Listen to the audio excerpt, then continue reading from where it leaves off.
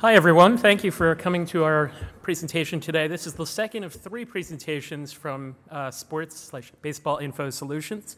The topic of this presentation is an update of something that we did here a few years ago that we've presented in the past. Has the shift seen its day? Why are we looking into this topic? As you'll see, as from the slides that are up there right now, for the first time in a while, shift usage was down in 2017, especially full shift usage. And there have been things written and said publicly that have brought varying viewpoints on the shift to light.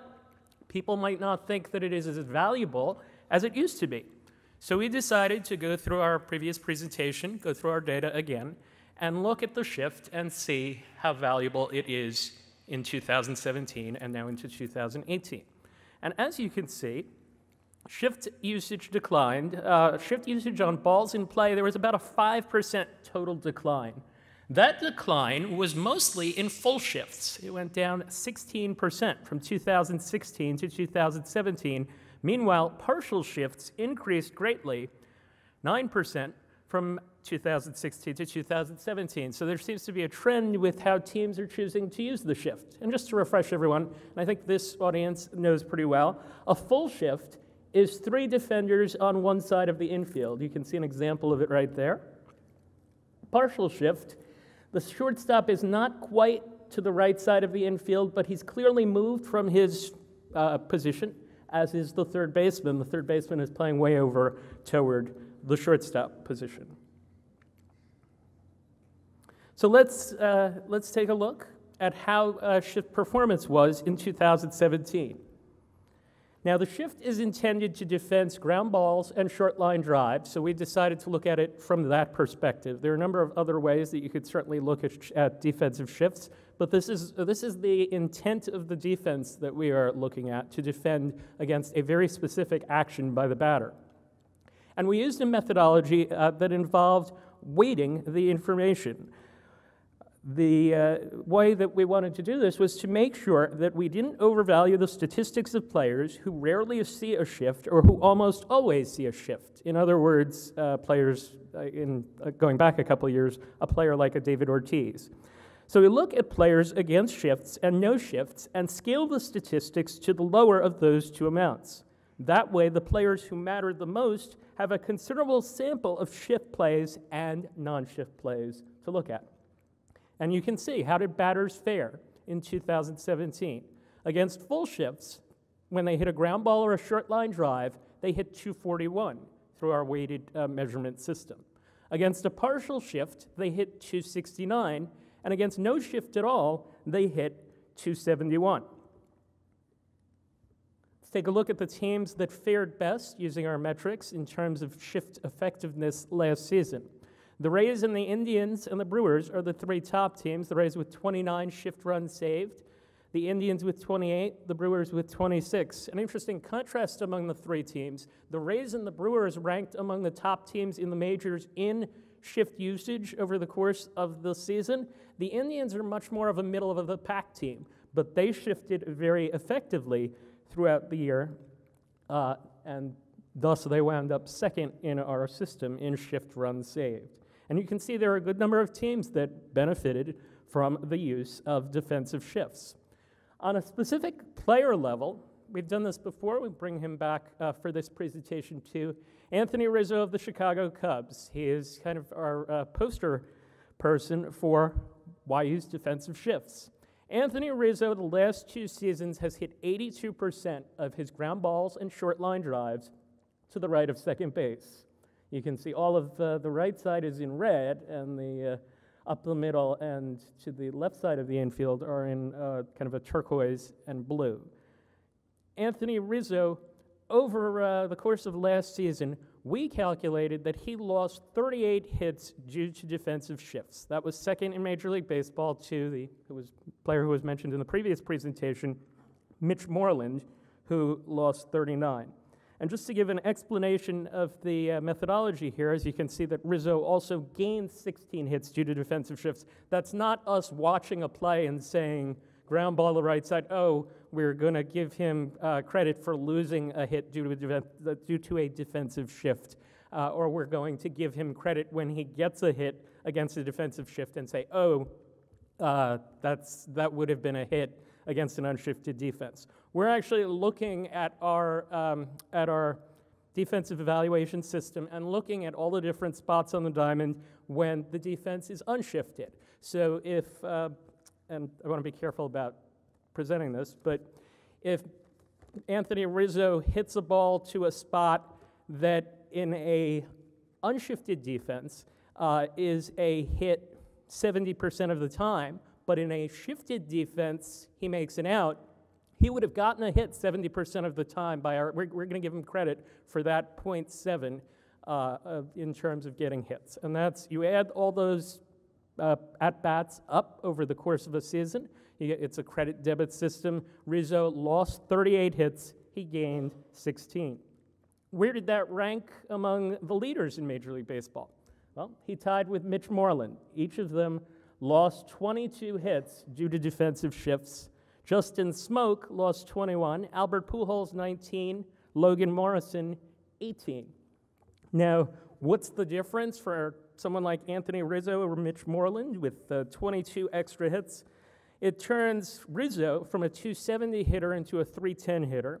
It turns Mitch Moreland from a 246 hitter into a 289 hitter.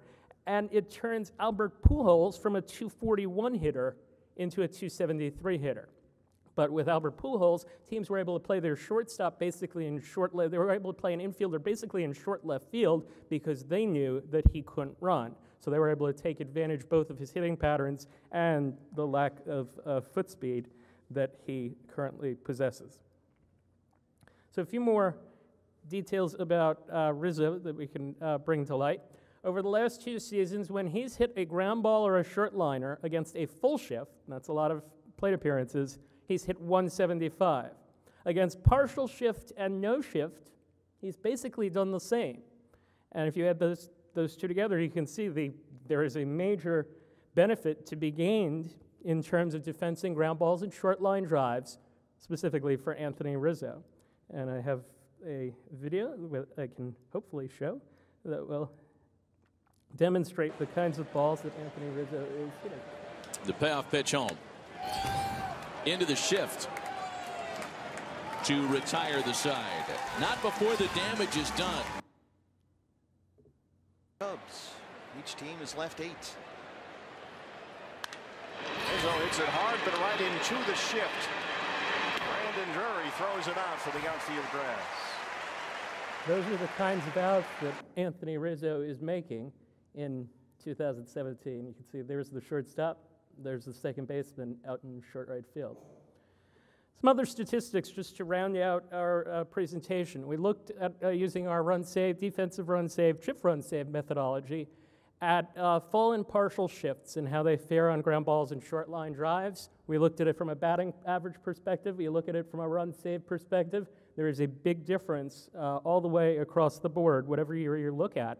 There's a big difference in full shifts versus partial shifts per 100 shifts used. In 2017, 25 of the 30 Major League teams had a lower opponent's batting average on grounders and short liners in full shifts rather than partial shifts. If you look at shift run save, the 10 teams that shifted the most often, they got 162 shift run save. Those are the teams like the Rays and the Brewers that we mentioned before.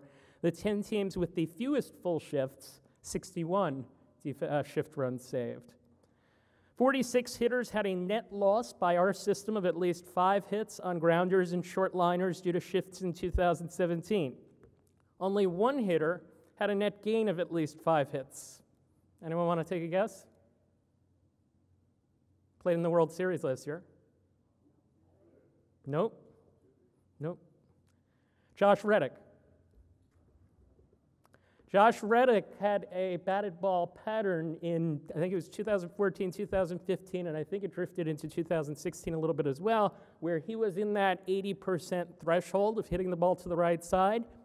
Last season, he hit, I think the number dropped into the low to mid-70s, and he was able to get some of those opposite field hits against the shift, and he was able to benefit And he hit 310 last year, so he figured out what he needed to do to beat the shift. So in conclusion, we think that the shift still works and works effectively, specifically full defensive shifts, the full Ted Williams shift where you're putting three infielders on one side of the infielder or the other. Full shifts are of a much greater value than partial shifts, and teams could be using full shifts more than they currently do. In terms of areas for further study, I think there are quite a lot. Who should be shifted more often? Who should be shifted less often? Is there an optimal amount of shifting that a team should do? This was something that we talked about before doing this presentation. That's an interesting thing to look at because teams have a pretty wide variety in how much they use the shift and how extreme they will get with it. Why don't teams shift more? Pitcher comfort, trust in the defense, the fallacy of small sample size. There are a variety of reasons. There was an article in MLB.com explaining why the Rockies shifted less last year. Their infielders didn't feel as comfortable with it. And I guess if Nolan Arenado speaks, you listen. And lastly, how will new managers use shifts in 2018? This is interesting because if you look at how teams trended in managerial hirings, and there are only 3, but Gabe Kapler has already shown a willingness to experiment with defenses in Philadelphia, a team that ranked in the lower echelon in terms of shift usage. Alex Cora has already said that he's going to bring more defensive shifting to the table with the Red Sox. The Astros were at the very top of the leaderboard. Cora was the bench coach there last season. And Ron Gardenhire, who everyone here thinks of as supremely old school, going from the Diamondbacks to the Tigers, and I know we have some Tigers employees here. Ron Gardenhire, at his introductory press conference, was asked what was the thing he learned the most from working with the Diamondbacks in his time in between managerial jobs. And he said, shifting works. So the Tigers ranked, by the way, I believe they ranked either last or 29th in shift usage last season.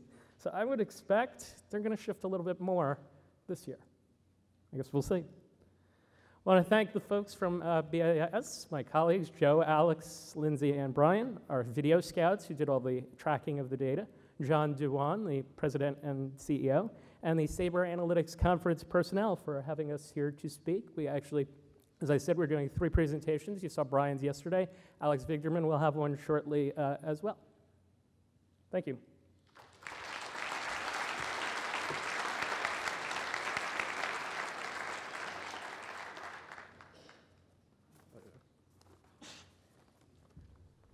Hi, Mark.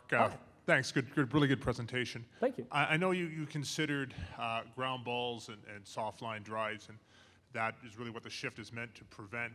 I seem to recall reading a couple years ago, so maybe this data is outdated, that the opposing BABIP has really remained unchanged with shifting. It's always a hair under 300.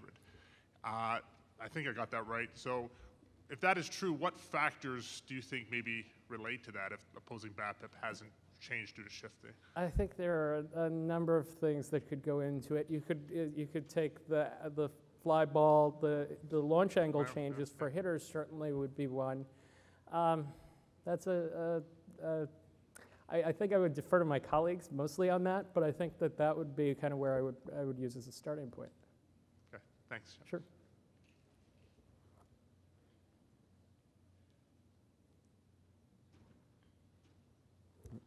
Go ahead.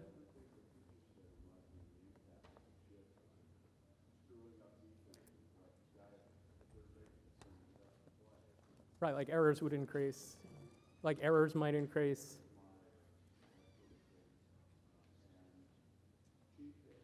Mm-hmm.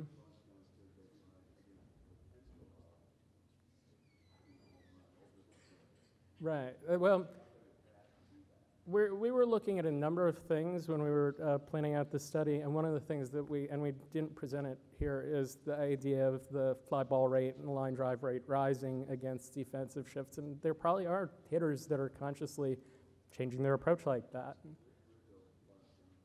Right, but in the end, it doesn't, in the grand net for him doesn't work. Right.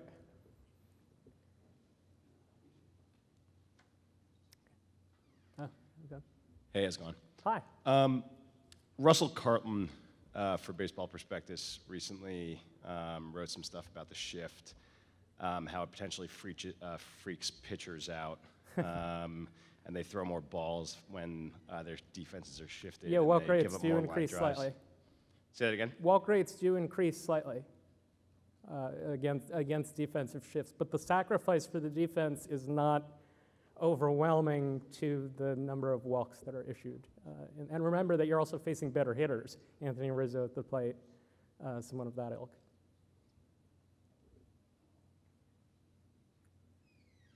Yeah. Is there any evidence that the players that are most hurt by the shift are taking measures to counter? I think Josh Reddick's a good example. I think he would be one, but I mean Rizzo hasn't seemed to change. More of a trend, though. That's just one player. No, I think the more data that is presented, like that 46-to-1 ratio, if you put that in front of players, I think that's something that's going to happen. I think we're still in a gradual evolution of something like that.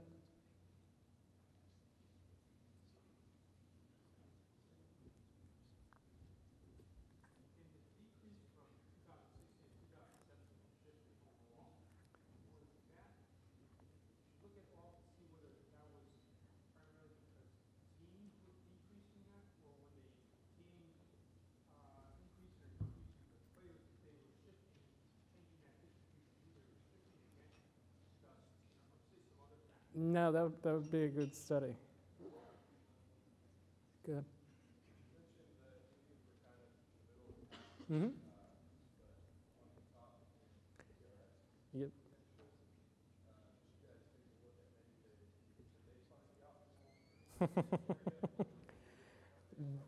I was going to say their people are here. You could, but we didn't. That's something I want to do because I think that's like a fascinating story. And it's not just the Indians. You look at other teams. There were 5 or 6 where the usage didn't match the success, where the success was much greater than you would have. They were very. I would imagine they were very careful about it.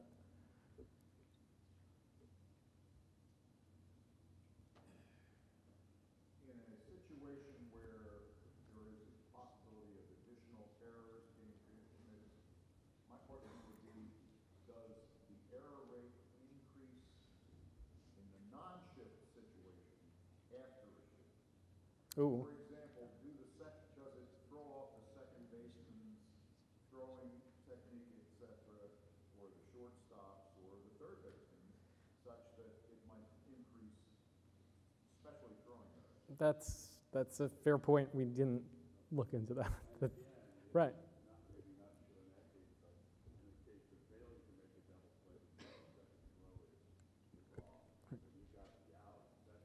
Right. I would think that the thing that I mentioned with the Rockies choosing to switch may have had something to do with that, because the infielders are quoted in the story as feeling a little uncomfortable. Yeah.